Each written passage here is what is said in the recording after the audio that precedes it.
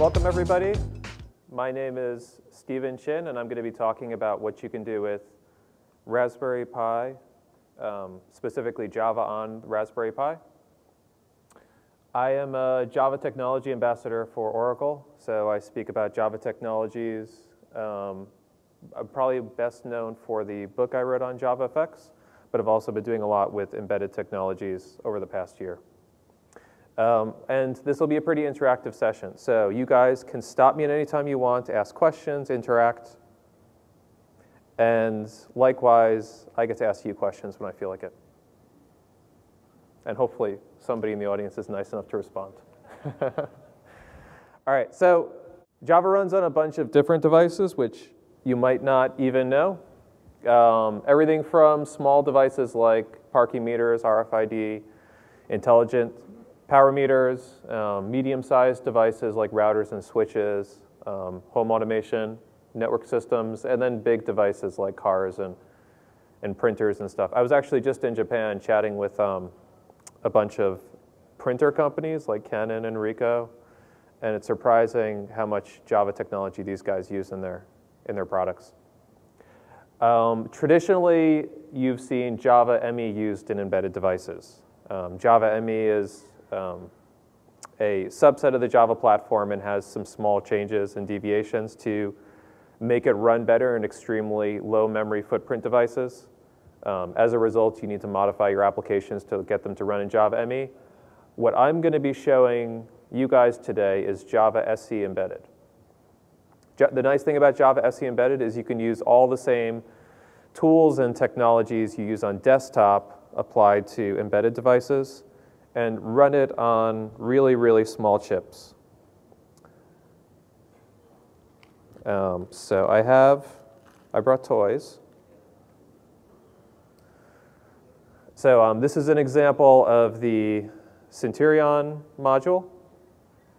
It has inside of it a little ARM processor, a 3G chip, and on the back is an LGA mount where you can mount this on an existing embedded board to integrate with other devices.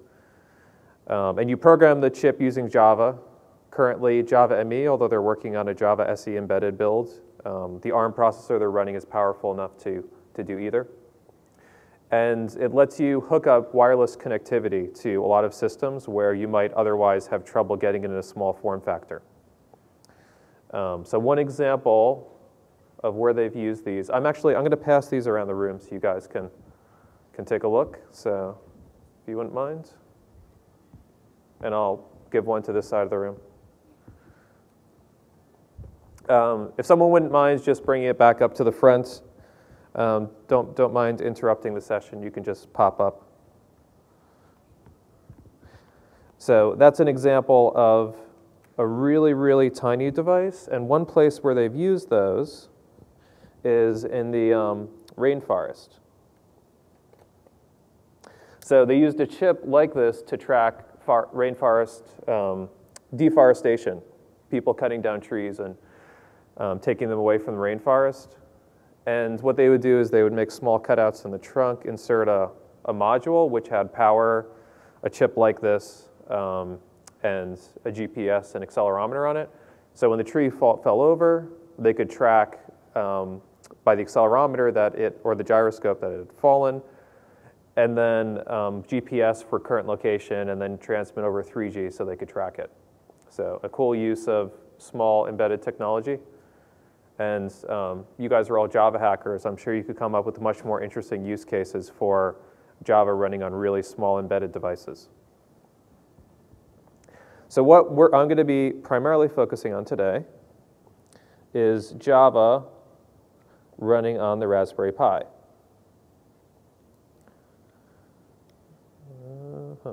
Okay, that cable doesn't want to come out. Take it out this end. So this is a Raspberry Pi in a clear case. It's a $35 computer. How many of you guys already have Raspberry Pis? Okay, a few. The rest of you should buy one. Tell your boss this is for very important prototyping work. I'm sure they'll be happy to tee one up for you. And it's almost a little computer. I have some of the specs on the next page here. So the processor, the system on a chip, is in the center there. It's a Broadcom BCM 2835. The Model B has 512 megabytes of memory, so you can run real programs on it. It runs at 700 megahertz by default, but you can crank it up to a gigahertz overclocking it. And it runs cool enough you don't even need to put any sort of fan or heat sink on it.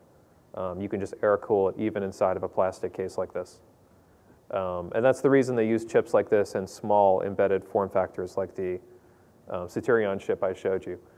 This is an ARM 11, so it's an ARM v6 processor, and you can run full Linux on it. So you can run Debian, which is what I'll be running today, Arch Linux, and there's a couple other distributions which work as well. I think the only distribution which doesn't work is Ubuntu because they stuck with the ARM v7 for their releases. So I'm not sure if they plan on ever backporting back to ARM v6 to support the Raspberry Pi. And it has a lot of interconnectivity, so you can hook it up to different displays and devices. So there's HDMI, that's what I'll be using for the display today to show you guys what's happening on here. Also VGA, you can hook it up to a TV, audio output, a couple USB ports, an Ethernet port. One thing to note about the USB ports is it's both powered via USB, so there's a USB jack on the back, which you can supply power to. The newer devices, ones that came out within the past, I think pretty much 2013, you can actually power them off the output USB ports as well, the host. Was it host or client? I forget. Oh, thank you very much. You guys are very efficient. If you didn't get a chance to see it for some reason, you can just hop up and grab one. So you can actually power it off the host USB, but there's another USB port in the back specifically for powering it. Don't power it off both. That's usually not a good thing to do. And it also has GPIO pins on top, and this is where you get a lot of the hardware connectivity. So you can use the GPIO pins to hook it up to accelerometer, hook it up to buttons, switches, anything which supports an I2C bus. And I'll talk a little bit about the software you would need to control that for the Java SE embedded release. All right, so I've been talking about the hardware, and we have a few folks who have this.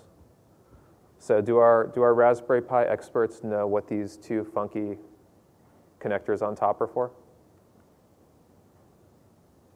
I'm sure if you have one, you've always wondered what the weird ports on top. It's funky, it pops up and. No, but I want to know what the capacitor is for, and mine doesn't have anything. You don't have a capacitor?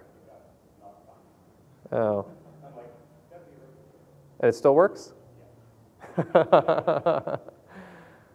Okay. I've heard about folks putting really big caps on here. I think it's meant for power surges, so it can supply uneven power input. If you put large enough caps on, then you can actually keep it powered if it runs at a power for a few seconds. And they use that for netbooks. Sometimes when you hook it up to a netbook for a display screen, when you open or close the display, the USB cuts out. So if you have really big caps on it, you can keep it running. Okay, so anyway, back to these two. Anyone want to venture a guess? They're for ribbon cables. You look like you know. Maybe? Yeah? No. All right, so one of these is for the Raspberry Pi camera. So they just released a camera module on the Raspberry Pi site. And it's pretty cool. It hooks up via ribbon cable, and you can use it for displaying video. Let me get you a picture of what that looks like. Oh, and we even have network. You can also use USB cameras via the USB port, but this is a much more compact and elegant solution, and it goes directly through the GPU, so it uses less of your precious CPU, which is pretty constrained. The only problem right now is you can't actually order these. They came out, I think about a month ago, and they were back ordered the day they released it. So if you got one of the early production runs, you were really, really lucky, but for the rest of us, we have to wait till they make more of them. Okay, so that's one port. And the second one is for an LCD panel. So I did bring a toy, which I'll show you guys in a sec. So currently, they have a nice port for an LCD panel, but they never actually made an LCD panel that works with the port yet. And since it's a proprietary interface through the GPU, nobody else can do it. It's not open source, unfortunately, that portion. But there's a nice workaround hack, and I'll show you guys this touchscreen working with the Raspberry Pi in a sec. We'll get to that a little later. Okay, so anyway, that's the two, camera and LCD with touch for those two ports. And then, like I mentioned, you can do lots of cool stuff with the GPIO pins. This is an example of an accelerometer module, the MPU 9150. So you can hook this up and then get motion detection on your Raspberry Pi, just like you would from a cell phone or other device. Now remember, this is like low-level inputs. You're not going to get a clean API like you would with a mobile phone, but you'll get some nice low-level numbers you can try to interpolate and figure out what's going on. And any device which supports I2C or a couple other interfaces you can use via the Pi4J library. Pi4J is an open source library. It works with the Java SE embedded release, and it'll let you take advantage of the GPIO pins. Eventually, they're going to roll some of this support into the official Java release, so you can use APIs that comes directly out of the JDK. But until that happens in a future Java release, using some of these open source libraries is your best option. Okay, and the other thing I'm going to show you guys is the touchscreen. So this is a little bit of information about the touchscreen, which I'm going to be showing you guys. So it's made by Chalkboard Electronics. They're a little company in Israel which does some nice custom hardware. Let's see.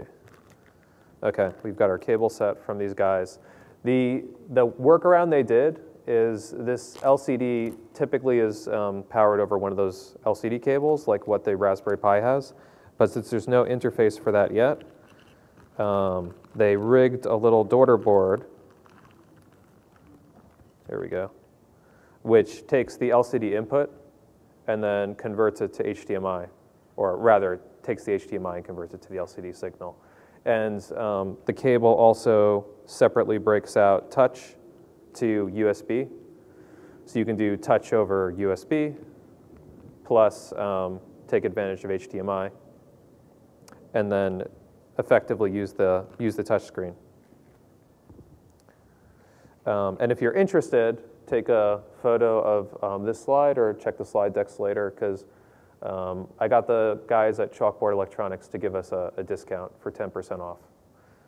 I think all their screens, I checked over the weekend because I wanted to see the status of the new 7-inch LCD screens they've been working on. So they're almost ready with those. They had some production issues, but pretty much everything they make is back ordered. But it's pretty good quality and relatively inexpensive. The 10-inch version is $135 for the LCD panel plus all the connectors, and they've been gradually improving the revisions. This is a late revision screen I just got from them, and they properly did the EDID support, so it tells the Raspberry Pi what resolution to support. You don't need to do anything funky. On the early versions of the board, you had to do some custom things with your Raspberry Pi video graphics setup to get it working. And if you did this yourself, you would definitely need to do some hacking to get an LCD panel to hook up to the Pi. So it's nice that they've packaged a solution which is pretty much plug and play. Okay, so before we get started on hacking, anybody have any questions about hardware? All right. So what we're going to try to do here is set up a Raspberry Pi. I have all the instructions on my blog, JavaFX on Raspberry Pi, 3 easy steps. But if you go to steveonjava.com, it's fairly easy to find. And it details the instructions for this. So install Linux. You guys can pretty much handle that, right? Okay. It's basically that easy with the Raspberry Pi distribution. On the site, just I think 1 or 2 days ago, they introduced a new installer called Noob. There's a fancy acronym, but I think they just wanted it to be called Noob because it sounded cool. I would hold off on trying to use that until they work out the kinks in it. It's going to be the new go-forward mechanism for flashing the Raspberry Pi, but I tried it out over the weekend, and I was unable to get it to work properly and image a correct card. So I have a feeling they have to work out some bugs in it before they actually get it fine-tuned. The instructions on my blog explain how you would image it using a standard image with either Win32 disk imager or DD for command line with Linux, or for Macintosh, they have a program which will prompt you for the image file and let you install it. So I'd recommend going that route for now if you have a Raspberry Pi rather than using the new Noob tool. Probably in the next few weeks they'll work out the kinks in that and it'll be much, much better. All right, step 2, download and copy Java 8 for ARM EA. I have a link on my blog for this, but literally it's as easy as downloading it and then unzipping it on your Raspberry Pi. So most of you can probably handle unzipping a, yeah. And step 3 is we're going to deploy and run some JavaFX apps. All right, so let's see if we can actually get this working on the hardware we have here. So you guys can actually see what's going on here. I've taken my Raspberry Pi, which is a nice, $35 inexpensive embedded device, and I'm going to be hooking it up to a capture device. This is actually, I was chatting with Max, the guys doing the recording here. This is the same image capture device they're using, but it runs about $200 or $300. And I'm going to be hooking it up to a $2,000 or $3,000 laptop, so you guys can see it on screen. So this is not the most efficient setup for using your Raspberry Pi. At home, a better alternative would be just to plug this into your TV. But this works well for presentations because this way I don't have to rely upon the venue actually having a projector which supports the Raspberry Pi properly. Yep.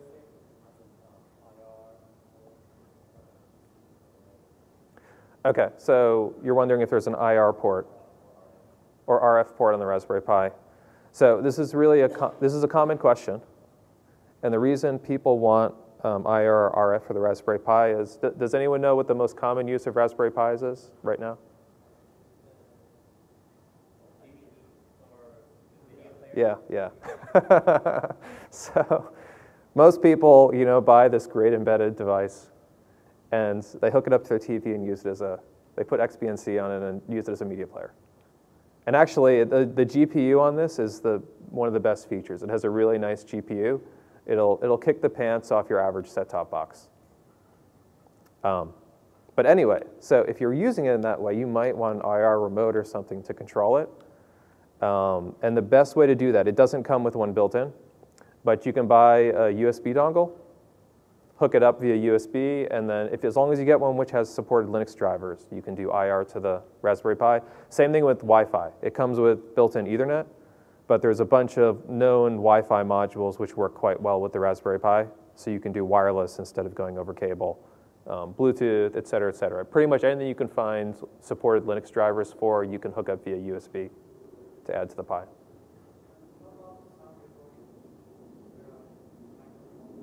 Okay, so the question is for sound recording on the Pi.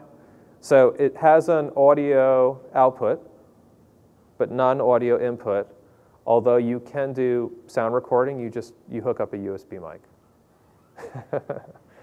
So pretty much the answer to most questions about how do I add hardware, it's either add something via USB, which if you can find drivers for Linux, that's the easiest. Second easiest is if it supports serial. You can do USB to serial, so that's a common way to hook up NFC readers or other devices like that. And then finally, if you want to hack a little hardware, the GPIO pins are the best way to do low-level input-output from the device. Okay, but good questions. All right, so I'm going to attempt to get the Pi working. on my computer. I'm hooking up via Ethernet as well. And the reason for that is that hopefully we will get some a local area connection to the Pi so we can do SSH. And I'm using VLC as the display for the screen. So the text here is too small to read. I mean, if I started typing on the Pi, you wouldn't really be able to see what's going on. But we can open up via the Ethernet an SSH terminal and get a nice big display so you can see what's happening on the Pi, which I'll do in a sec. The reason I want the display primarily is to see what IP address the Raspberry Pi picks up from my computer. Since I'm doing internet connection sharing, it should pick in an IP. All right. So it attempted to start up its own networking and realized it couldn't, and it picked up an IP of, oh, that's even tiny for me, 192.168.243.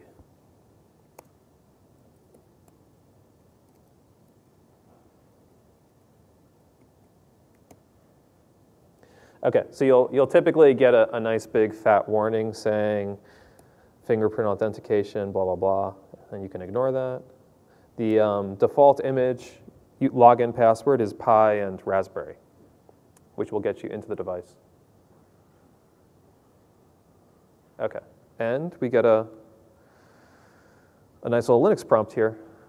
And then we can navigate the file system. So it's a normal, I have a Debian distribution already installed. In the op directory, oh wow, that blue really doesn't show up. Let's see, there's an option to turn off color on LS. Anyone know offhand?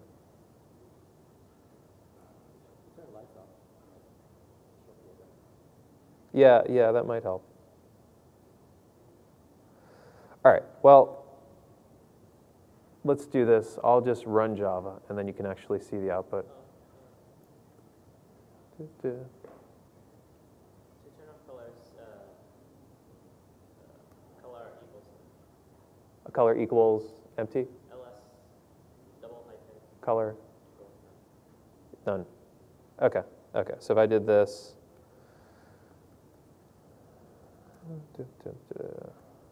Yeah, much better, thank you.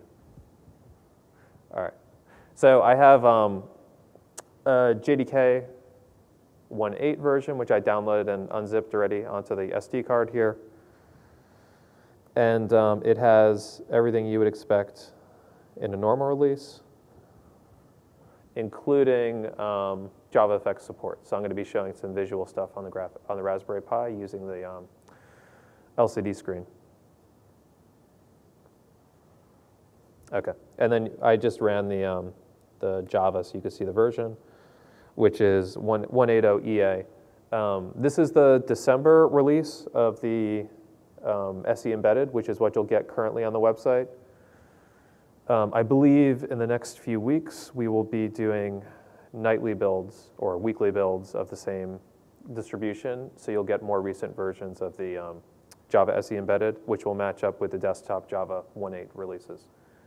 And part of the reason you'll want that is, you notice I have an internal build on there. The reason I pulled that one is because there was a bug in the touchscreen, driver support, which they fixed since December, and you need the most current build to actually get working. So it works for display, but the touch input itself doesn't work in the December build. But we got it reported. Actually, I was in Rome, Italy, speaking at CodeMotion, and one of the conference organizers there is the guy who reported the touchscreen bug.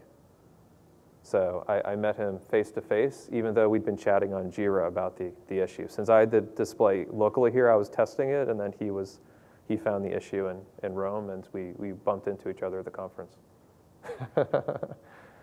Okay, so let's see if we can get some stuff working here. I am going to use NetBeans as my IDE. If you want to do the same thing, you can install NetBeans 7.3 with Java 7, which includes JavaFX. And you'll be able to do exactly the same thing I'm going to be showing you. We will use incredibly large presenter fonts. Let's do, that's huge. I think that should be big enough. Is that good in the back? Okay. And let's start a new project. I'm going to choose a FXML application because that will give us a XML file we can configure using Scene Builder, which is a visual GUI building tool for building JavaFX applications. So what just got created, you can ignore my groovy hacking. So it created a main class, JaxConfTest, an FXML file, which is our UI definition, and then a controller file. The main class is pretty much boilerplate. You have to extend the application class, implement, override the start method. All this start method does is load the FXML file for the UI definition. It doesn't actually do anything interesting. And then, you know, a public static void method is the entry point. So that is pretty much boilerplate. All the interesting stuff happens in the XML file. So this sets up an anchor pane, a button, and a label. This is what it looks like in XML format, but we will use the visual builder instead, Scene Builder. If you install Scene Builder 1.0, it will just magically open in Scene Builder when you double-click it from NetBeans. IntelliJ, as of the last patch release, has really good JavaFX integration as well. And Eclipse with EFX Clips also has built-in JavaFX support. So there's quite good IDE support as well. And on the left here are a bunch of components you can add in. So we could pop an image in our scene graph. On the right are properties. So let's see. Let's grab a camera picture.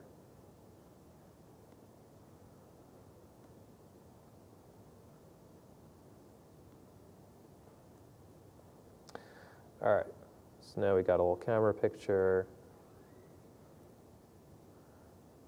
That didn't work.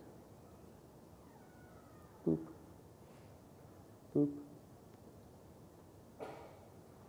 Finder. Okay, and then I'm gonna go to the JaxConf folder and pop in Jax. Pop in the image we just downloaded. Jax source conf test. Downloads.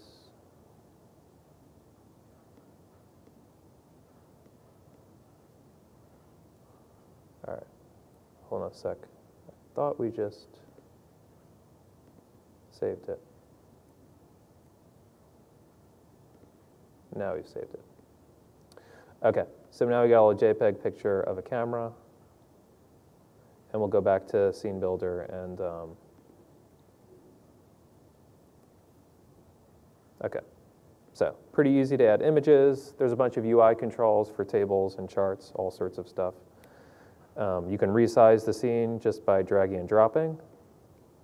I'm going to make it monstrous because the Raspberry Pi default resolution is 1920 by 1080, which is huge. You get low lines to align things. Okay, that's a massive Pi camera. And you can also preview in the window here. All right, so here's a question for you guys. What should we make happen when you click the button? What should happen to our Pi camera? Oh, you're right, it is upside down. All right, rotate 90 degrees. And what's your favorite color?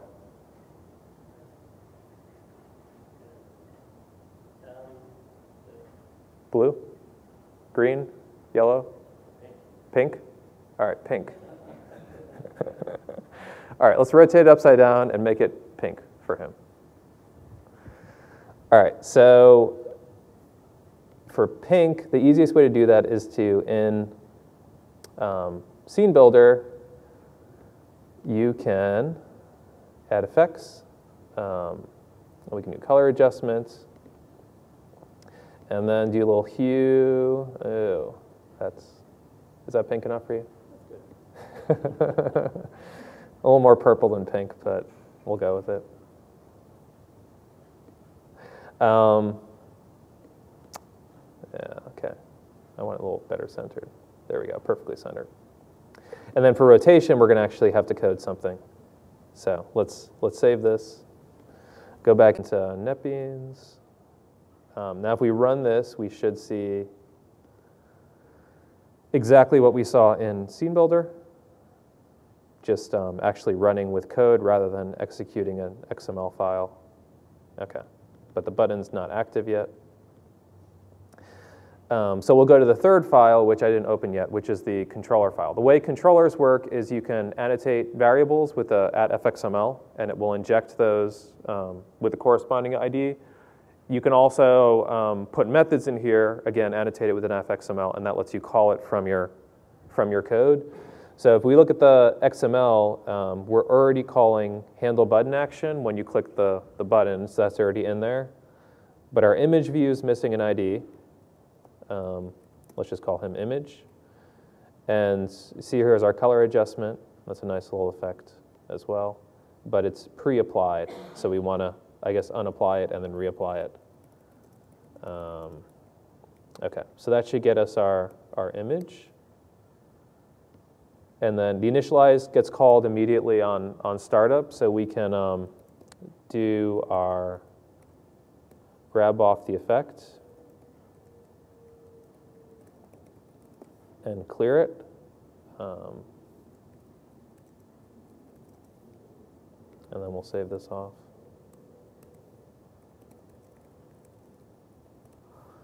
And then when we click, we will reapply the effect and rotate it. I'm going to use a rotate, translation, is that how you do it? Rotate, transition, builder. The way builders work is you have a create method on them and a build method. The create method is a static method which gives you a builder, so you can chain methods. And then when you call build at the end, it returns the object back, which is going to be an instance of a rotate transition. So in the middle here, we can put all sorts of properties, like what node does it apply to? Image. What angle are we going to rotate it? So 180 degrees, but I say we spin it a couple times before we stop. So it has to be an odd number.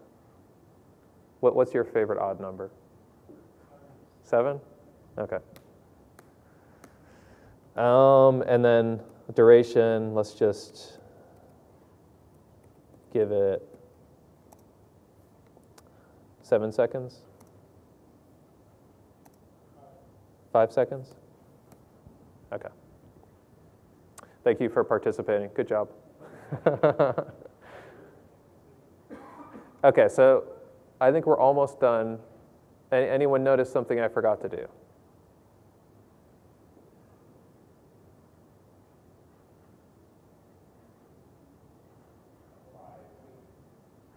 Yeah, so I think you guys are close. Like I created the rotation, but I didn't actually do anything with it. So you need to actually start the rotation and tell it to go. So I'm just going to do it the lazy way and chain it right here. Play. And I think that should do it. Let's see how we're doing.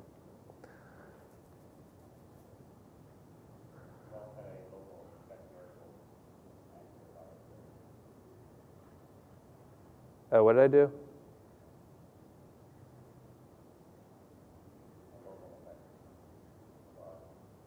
Oh, thank you. All right, good thing I have folks to pair program with me, because my presentation coding skills are somewhat lacking. All right, so let's see how we're doing. So what do you think of the color? Good? Rotation? Yeah. Okay, so that's cute. We can do it on the desktop, but that's not really why we're here. So let's see if we can get it running on the Pi. Now the nice thing, as I mentioned earlier, if you're doing ME or the other stack, you'd have to recompile and do all this stuff for the device. With SE, we can take exactly the same jar file we just built and run it on device. You could also move the code over and compile it on the Pi, but we're just going to copy the jar file right now. And the way I'm going to hook up is I'm going to do SFTP using CyberDuck. You can use your favorite SFTP program of choice to get files around. What did I say? 243? Yeah, thank you, 43. All right, and then log in with Pi and Raspberry. Okay, so now we got the Pi file system up. Go to the dist folder, grab our jar file and pop it in. Okay. And we should see our Jax guy there.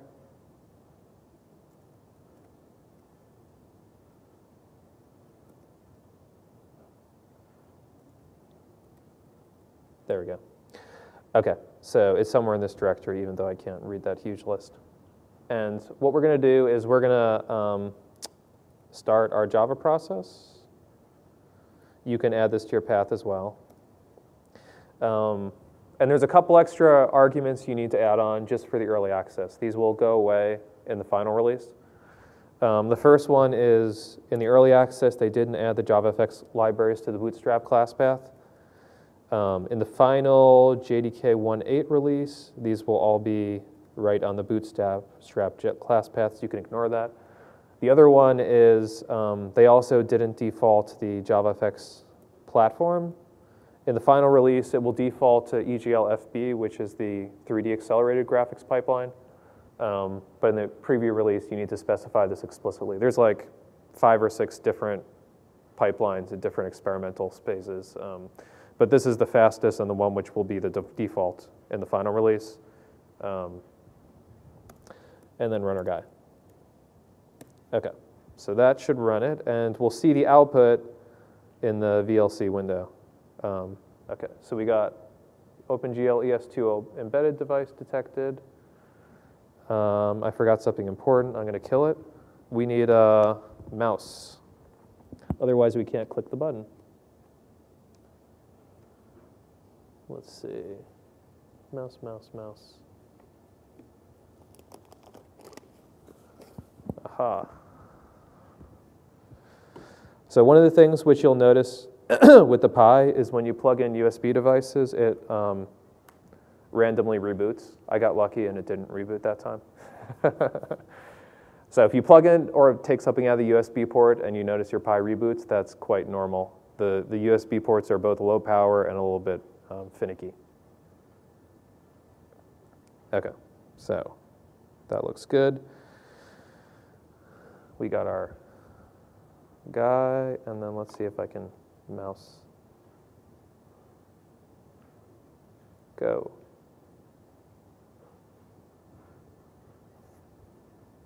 Okay, so the tearing you see is from my capture card. That's not from the Pi. The slight pause you saw at the beginning was a GC pause. But if we do it again, we should see it without the pause. Okay, so you guys can create your own apps running on the Pi pretty easily. All right, so the last thing I'm going to show you is the touch screen. I'm going to pop up one of the demos, which I'll show you the GreatConf version of it, which I did for a conference in Denmark a couple weeks ago as a signage app for the conference. While I'm setting that up, you guys can ask questions, and I'll be happy to answer questions while I'm fiddling with resetting hardware. So ask away. Okay, so the question is, do you need to use the soft float distribution?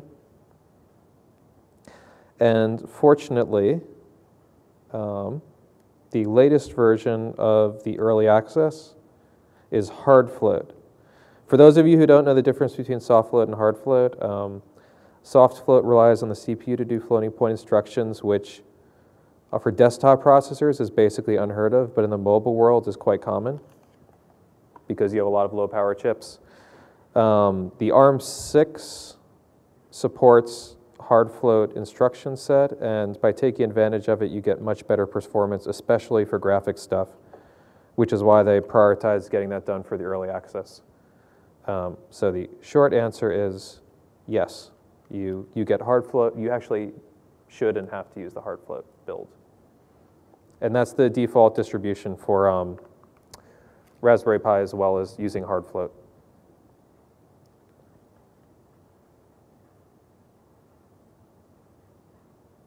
Okay, so I'm hooking up the LCD connector. Let's see if I got this right. I need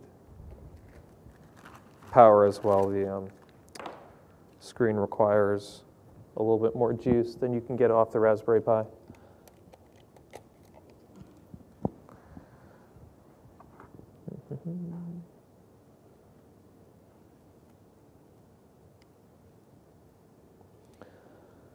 Okay, Ethernet, LCD screen. All right, that looks pretty good.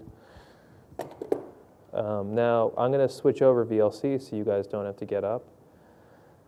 And what we'll do instead is we're going to open up a new capture showing my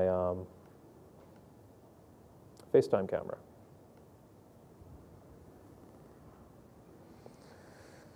All right. Hi.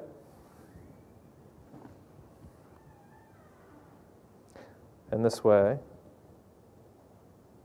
if I move the hardware in the right spot, you can kind of see what's going on. Oh, wow, that's really bad glare. Okay. So let's see if we can get the Pi powered first. Power. Okay, and this also gives you a chance to see the, let's see, where am I going? This way, rotate.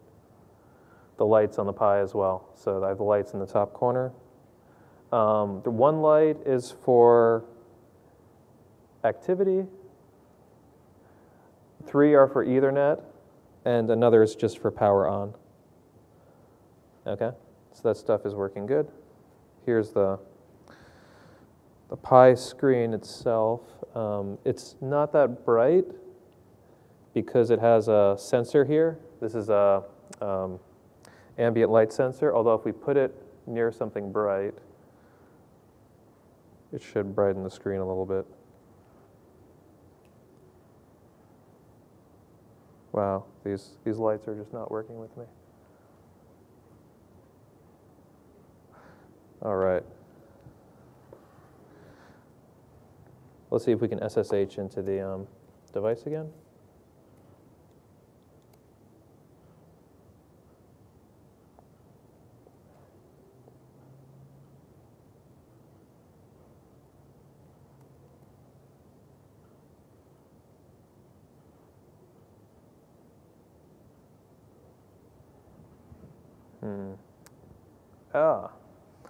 Okay.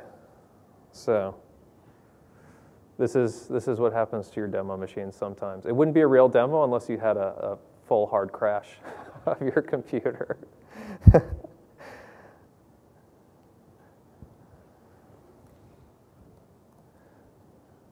Okay, so always have a backup plan. So this is a little physical keyboard. And while we're waiting for my computer to do its thing, we can physically hook this up and log into the Pi on the command prompt and then kick off the demo that way. This is also a nice lean back device to use if you're on your sofa and you want to browse your media collection. You can use this keyboard from a distance to do stuff.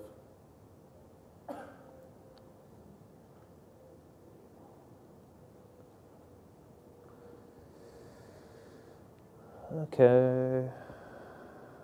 Start great conf.